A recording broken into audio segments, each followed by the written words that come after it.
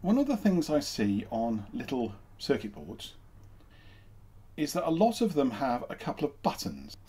They are reset and boot, and you see these on all sorts of designs, even complete designs that aren't like dev boards. And it puzzles me why. It looks like it comes from the original reference designs for the chip manufacturer. You have reset and boot. They do serve a purpose. Reset resets the processor, and boot mode puts it in boot mode, which means you can program it over the serial lead. So they are a little bit fiddly. People get mixed up with them, and I see posts about people very confused about it.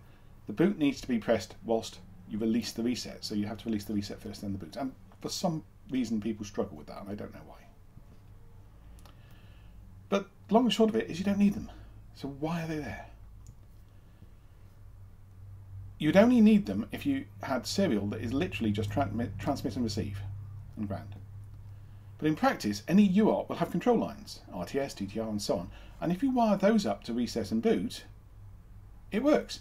The software, the ESP tool software for flashing these devices, knows to work the reset and the RTS and TTR lines to do reset and boot. It just does it. So if you've got an external UART, and here's a board I use for flashing Shellys with TAS motor, and this connects reset and boot through the pins. The other alternative is a lot of boards will have a built-in UART and USB, but again, just connect those control lines. The latest boards, the ESP32S3, and that's what this board is, have built-in USB which connects through to the processor directly. So you don't even need a UART, and that internal USB serial port does the reset and boot for you. So ESP tool just talks to that and does them. So again, you just don't need buttons. Anyway, that's the rant over. When you're programming these, and you're not having to faff with reset and boot, you want something simple, so I've made this. It's my flasher board. And here's one I have ready to actually use. It's connected to USB for power, it has a memory card in it, and it has the binary code built in on the memory card and a manifest of what to flash and when. So how's it work? Well, it has this connector on the end.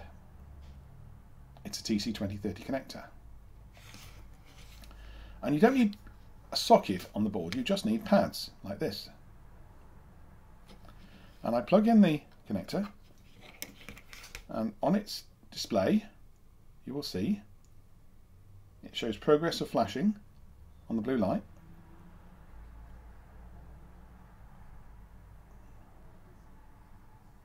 And then it goes green, and the green means yes, the board claims to have passed its internal self-test. It's happy.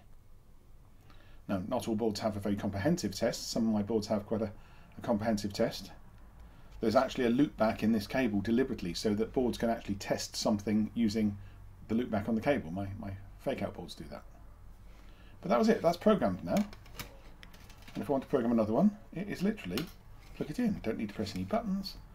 Don't need to do anything else. And if something goes wrong, it comes up red. But it programs.